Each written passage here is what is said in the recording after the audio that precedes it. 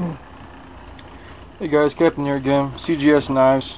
I just received in the mail today a package from Firesteels.com, and I ordered some Firesteels from them.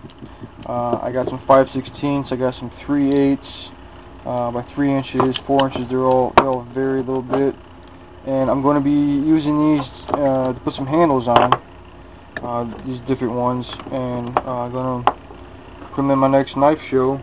See the difference there? 3/8 by 3 inches, 5/16ths by 4 inches.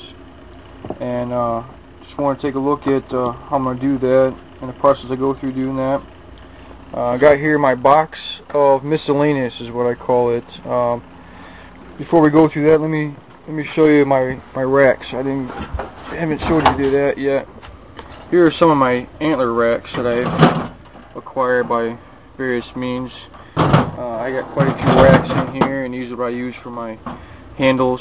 I've used a lot of handle materials throughout, different types of ones that I've used. So I'll take something like this, and I'll maybe cut this tine off here, and straighten this off, and maybe cut one of these off here, and then use this actual piece here for the handle.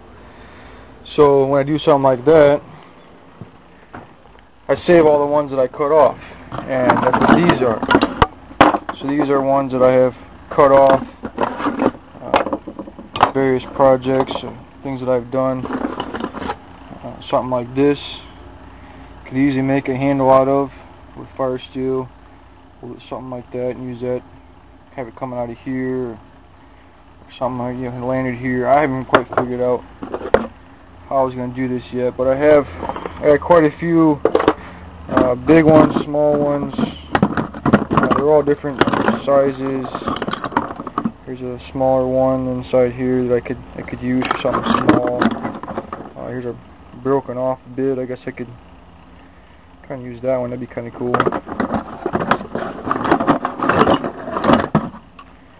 But so I'm gonna take some of these ends here and use it for these here. Now I've made a few already, and they went very well at the last knife show. I only made 3 of them, and I had 2 of them available with the knives, and they were all gone. They all sold.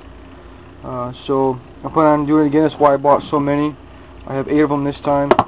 Bought quite a few more, and I bought the bigger sizes too. First time dealing with 3/8. Usually I just got the 5/16ths, and I'll just go from there. But so I'll cut one of these up. I'll use this one. I like this one. Does your hand roll well. I'll cut one of these up for you, and show you how I drill it out, and mix epoxy up and drill it.